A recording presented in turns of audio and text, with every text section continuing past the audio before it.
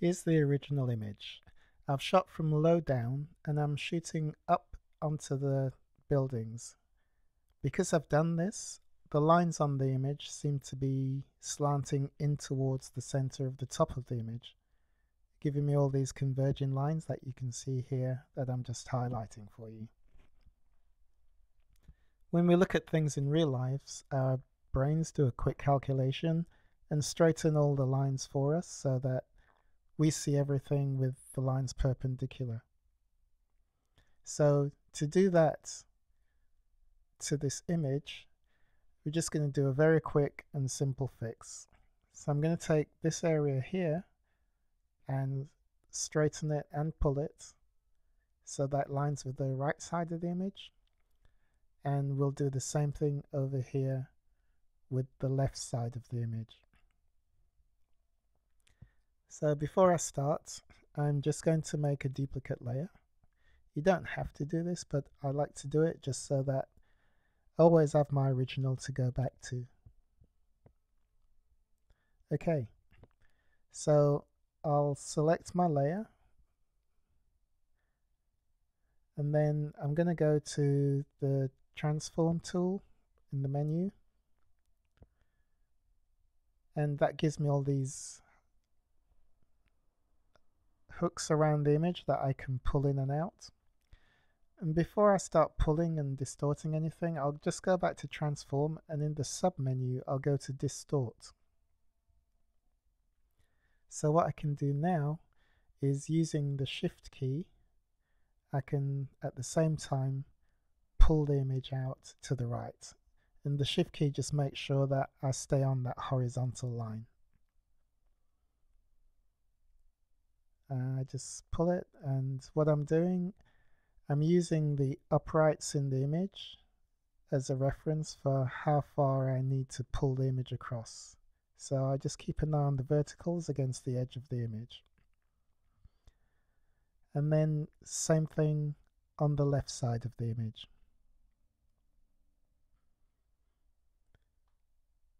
And this time I'm using the window frames and columns as my reference for how far to pull the image. Pulling the image has distorted it in a different way. Now everything looks a bit squat. You can see that the people look a bit squat, the building looks squat. There's a simple way to fix this. So I'm going to change my canvas size, and I'm going to lock my image to the base of my work area so that when I make the canvas, it's only going to extend on the top.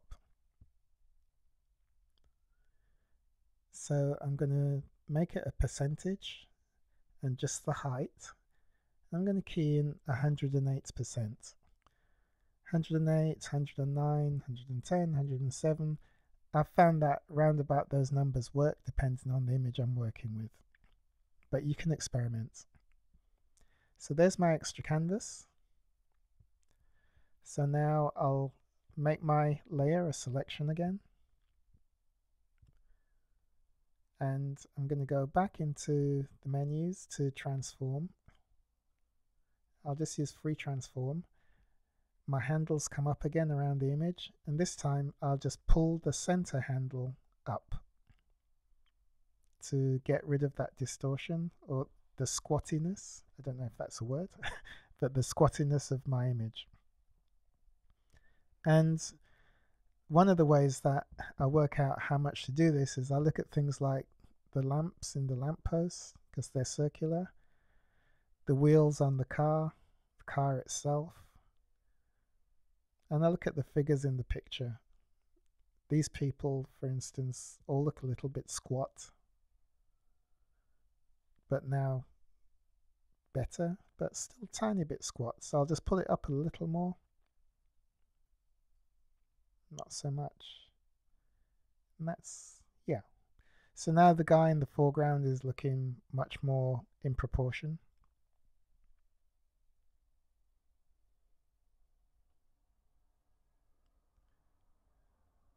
Yeah, this is a before and after.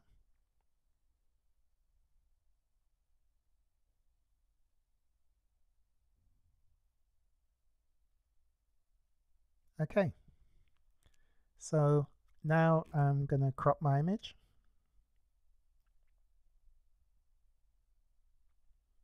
And there it is.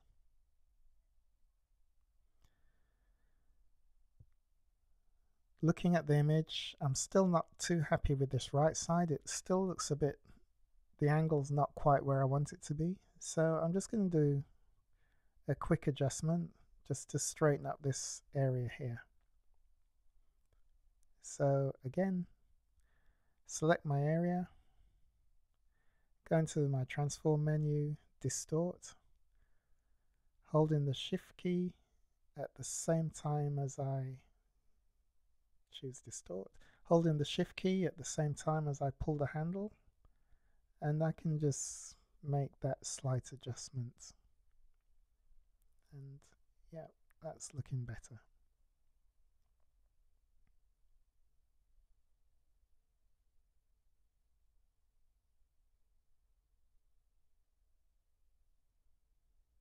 Okay, so there's the final image. And you can go on, you can dodge and burn, or any of those things that you like to do to your images.